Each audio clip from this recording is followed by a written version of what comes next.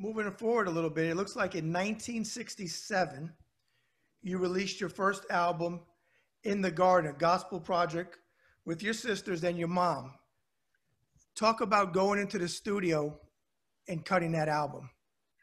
Well, it was actually a lady had seen my mother and my sister Cassie and me singing at a funeral.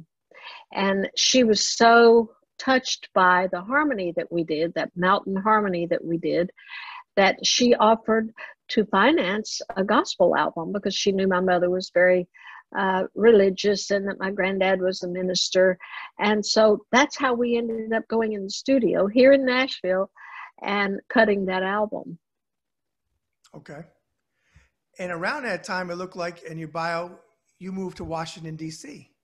It was right after my son was born. Actually, I think I was pregnant with my son when we did the album. And not long after he was born, I had an opportunity to move to Washington, D.C. in the Alexandria areas where we live. I used to live there. Okay. Yeah. And I took a job working 2 different clubs there for a man who he had been a sergeant in the Army there at Fort Belvoir. And I think what do you call it, mustered out there. Yep, and so he had a couple of used car lots, and he had a Pizza Hut or a pizza. It was called a Pizza King, and he had go-go dancers and rock and roll music there. Down the road about 7 miles, he had a place called Hillbilly Heaven, and that's where I worked.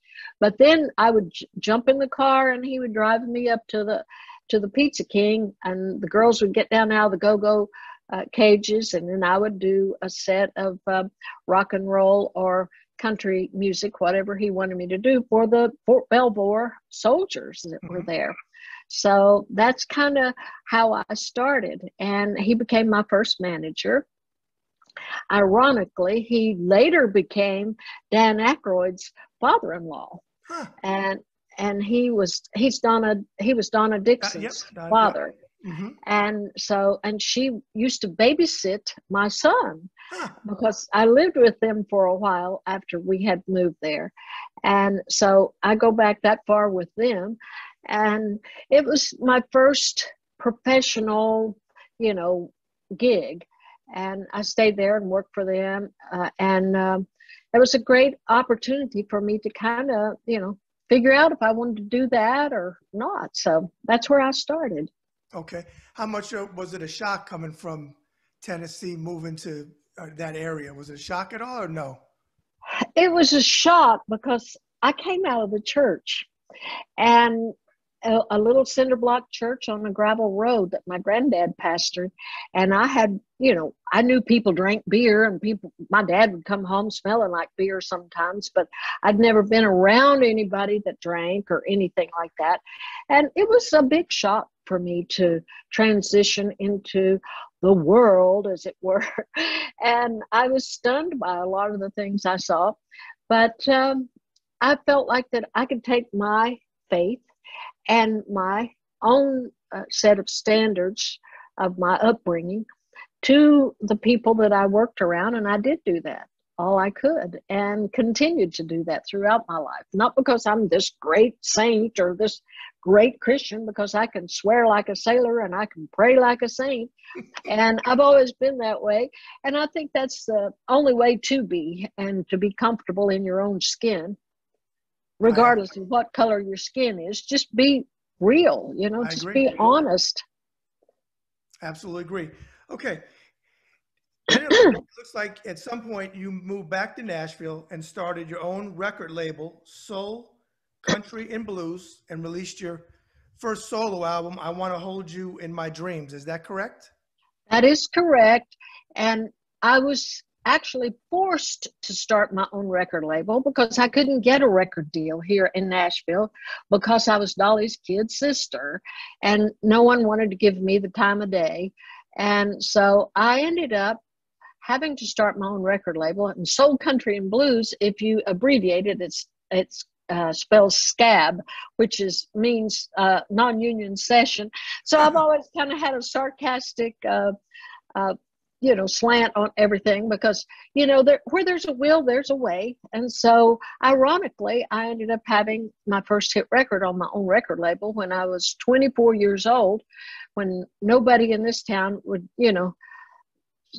hardly, they laughed me out of their office basically. And I went ahead and put the record out on my own label, and it, went to the top of the Billboard charts. And then the next year I was able to sign with a major label. Mm-hmm. And a lot of things I've noticed over the years, over the last couple of years, people don't talk about all the stuff that I've had to do. It's almost like they're surprised that I ever did anything at all. But, you have to take whatever opportunity comes your way. And so that's what I always tell the kids that I've worked with over the years, that I've tried to, help and develop into artists.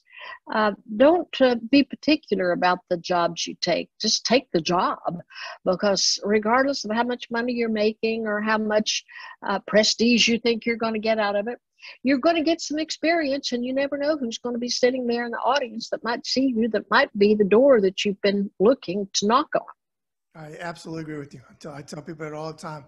Never take an opportunity for granted. And exactly. You mentioned it led to you sign a major label deal with Elektra Records, and it looks like in about 1976. Yeah, it was a year after.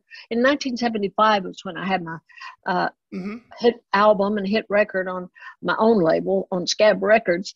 And then I signed with Elektra, and I think I had 11 top 20 Billboard hits on Elektra before my contract ran out. After I was contracted to do 3 albums and a best of album, or a hits collection, which was 4 albums for them. And they didn't re-sign me because they had a change over in the, personnel at the label. And I was unfortunately not re-signed, which was devastating to me. So I ended up shopping and having to look for other labels for years. Finally, I gave up. I did a few, projects for fly-by-night record labels, independent labels that were more trouble than they were worth, basically. And then I eventually just started doing my own projects. And so far, I've had, other than those 7 albums, I've produced and released 40 albums so far. So I've been working my butt off. So, you sure have. So to speak. You sure have, because like I said, doing research on you is a lot.